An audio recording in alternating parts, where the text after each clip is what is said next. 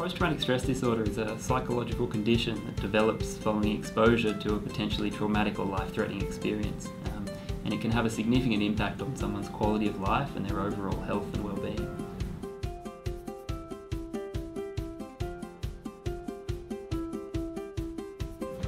Post-traumatic stress disorder is a significant public health issue affecting millions of people worldwide. Post-traumatic stress disorder affects high rates of veterans and also police officers, and can affect people's social lives, their family life, and is also associated with really high rates of physical health problems such as diabetes and cardiovascular disease.